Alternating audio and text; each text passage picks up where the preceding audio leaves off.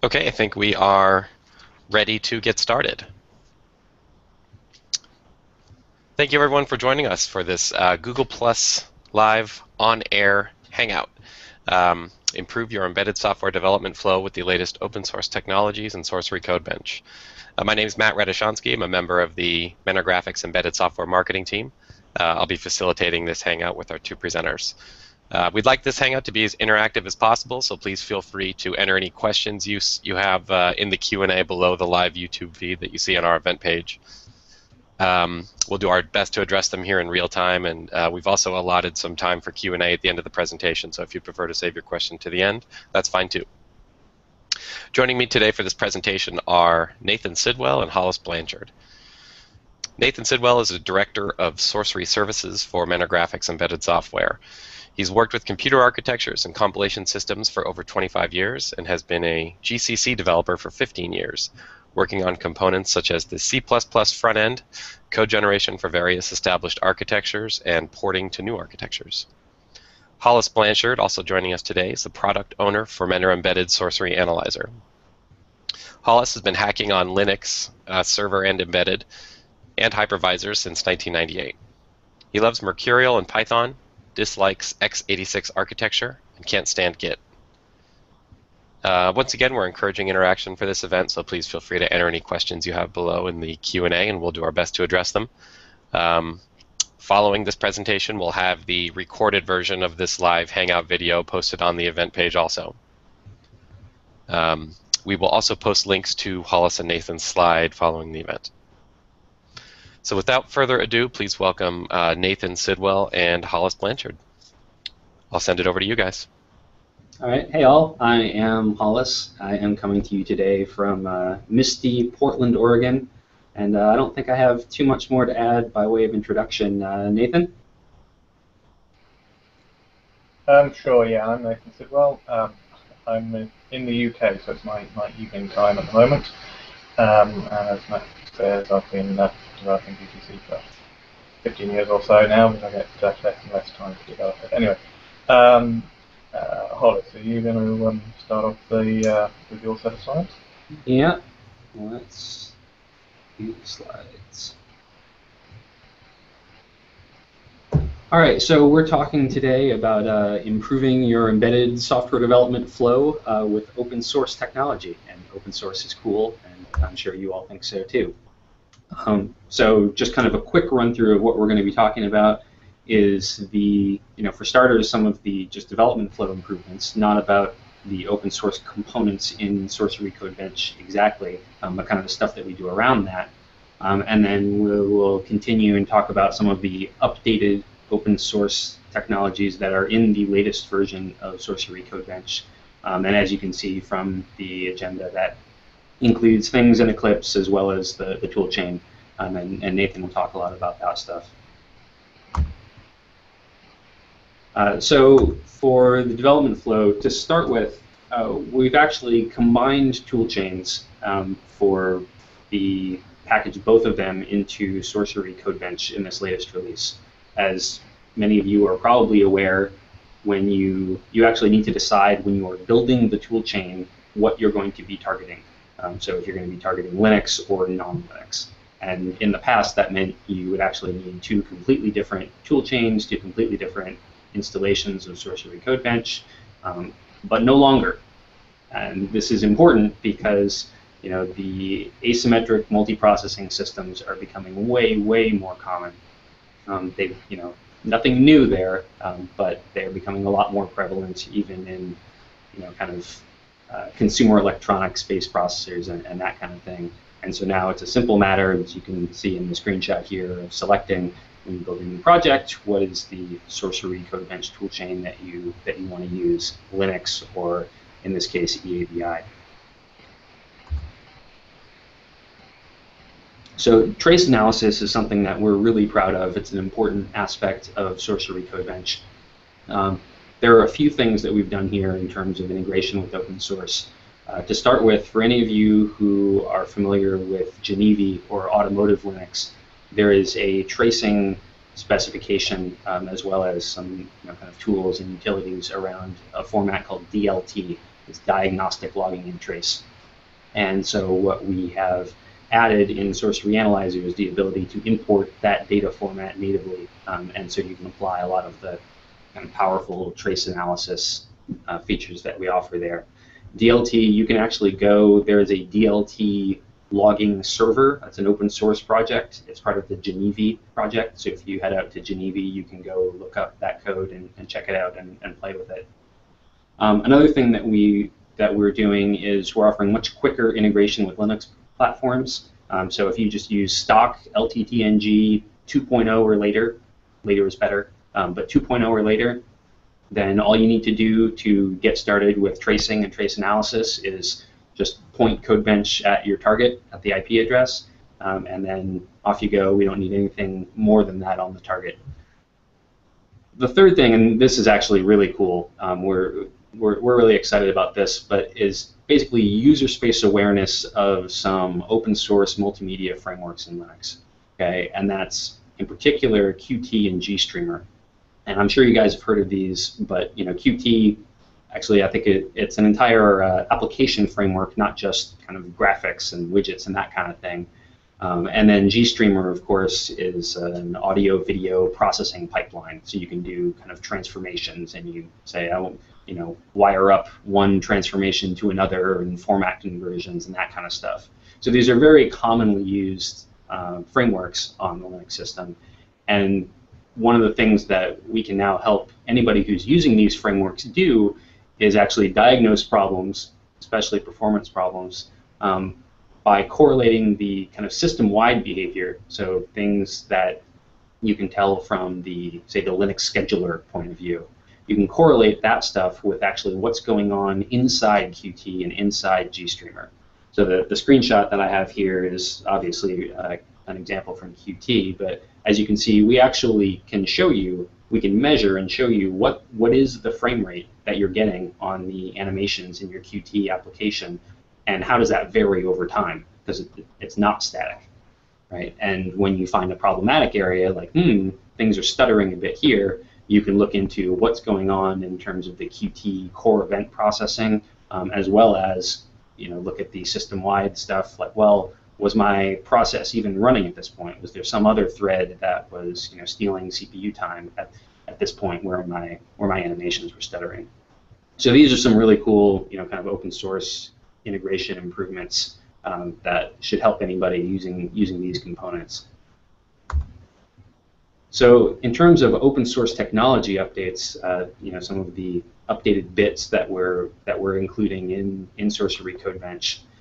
The big one from an IDE point of view is the Eclipse CDT 8.2 project, and this adds kind of a whole bunch of useful things. If you're not using it yet, you should go kind of check out the full list out on the Eclipse website.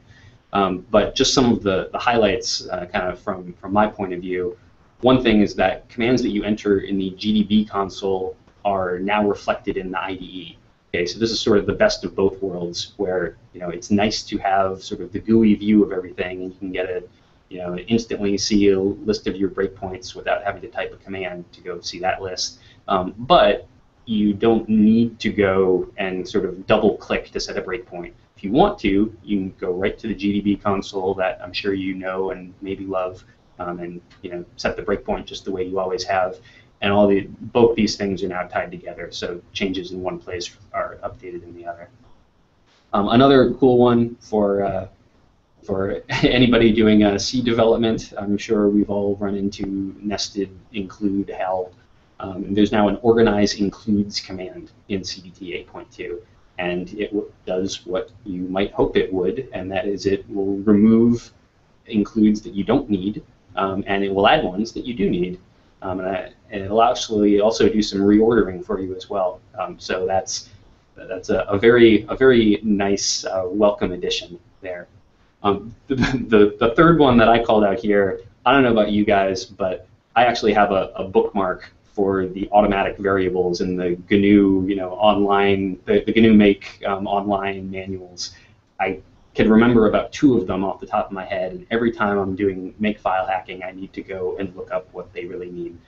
So now in CDT 8.2, you actually can get a content assist where, as you can see in the screenshot in the bottom right, you start typing a variable and you just press Control Spacebar and you get a list of kind of possible completions, and even more important than the possible completions, the actual explanation for what each of those automatic variables actually means. So that one, I think, is a big time saver and possibly error saver as well. So at this point, I'm going to turn it over to Nathan to talk more about some of the toolchain stuff, starting with GCC.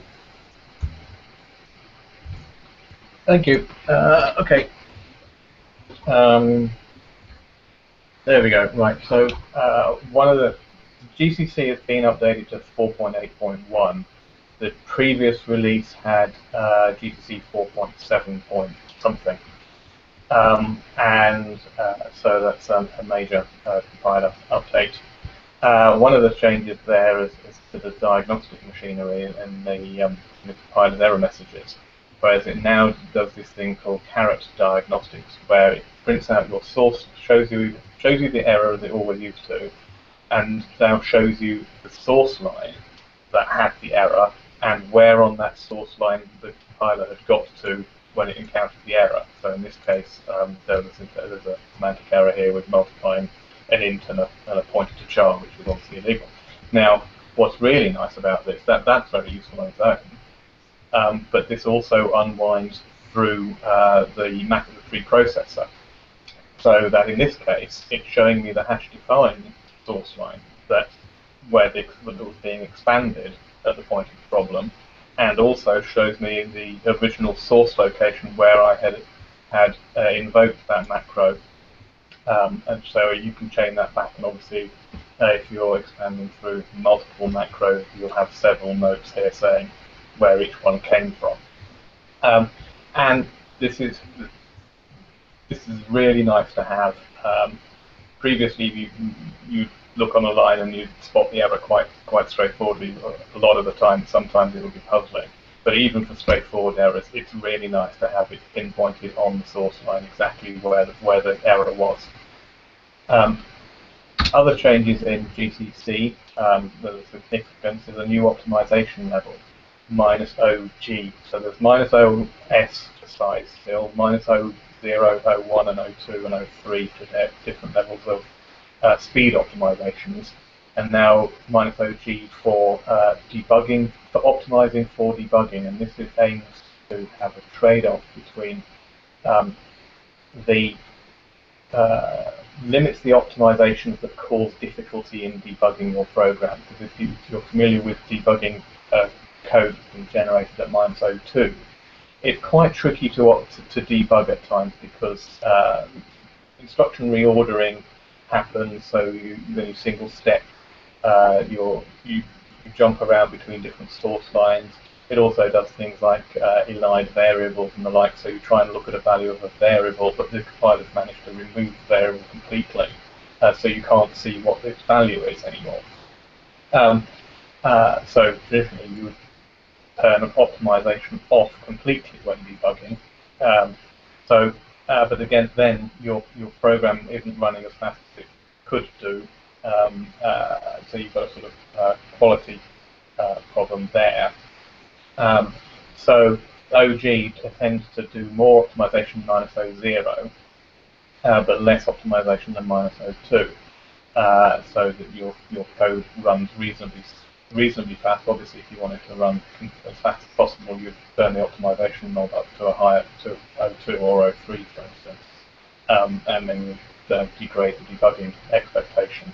But this is a nice balance between the two choices of where you set the optimization performance.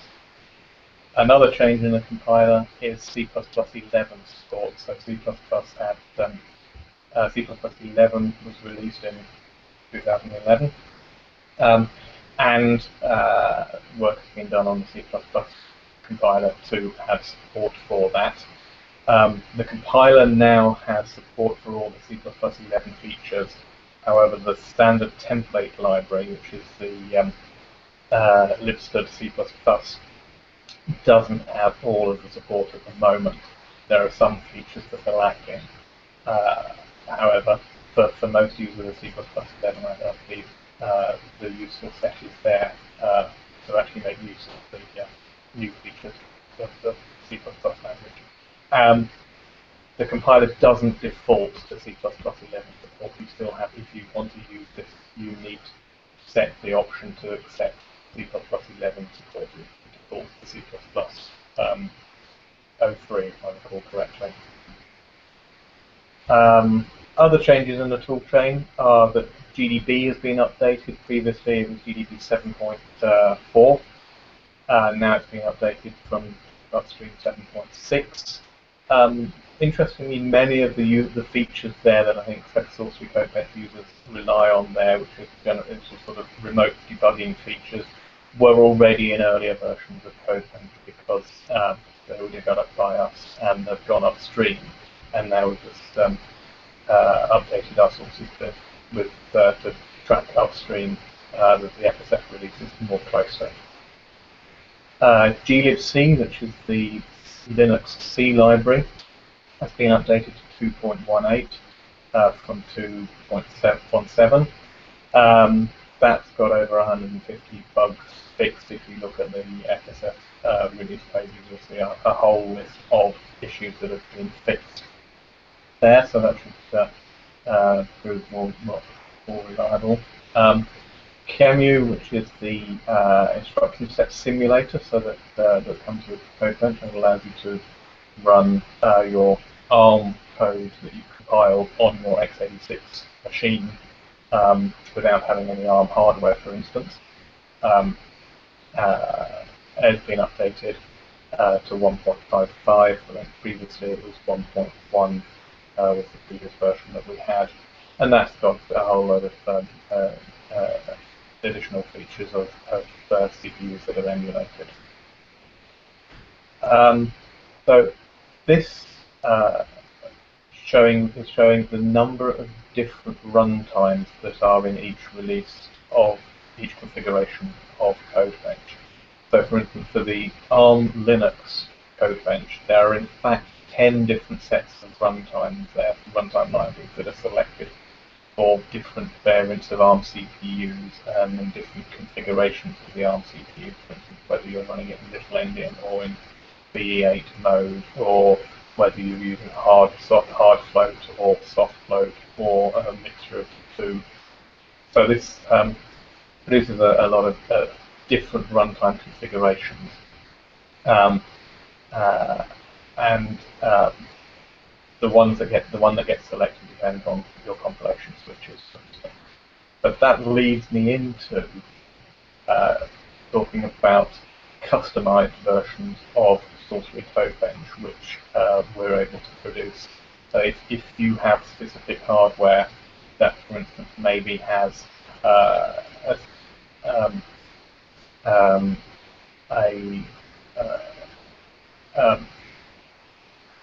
variant CPU that we don't support directly, we can add a runtime that's configured for that CPU, and obviously having the runtime library built directly for your CPU could give you better performance on programs that are using that. Clearly, we can add board-specific linker scripts so that the toolchain knows the memory map of your board, the startup code for your board if it's bare metal, for instance. And also we can add debug probes support if you have different debug probes than ones that are supported out of the box in CodeBench. We can add that. More interestingly, for instance, if you have a variant CPU that is not, if you've got your own bespoke CPU or an implementation of a licensed CPU, for instance, you may have different performance characteristics. We can do porting the toolchain to your CPU and specific optimizations that take advantage of whatever performance characteristics you have that differ from the standard part, for instance. So these are all sort of points in the services, the bespoke services that the toolchain team can provide to. But I think I've covered everything there, and we now have open floor to questions that people may have. So.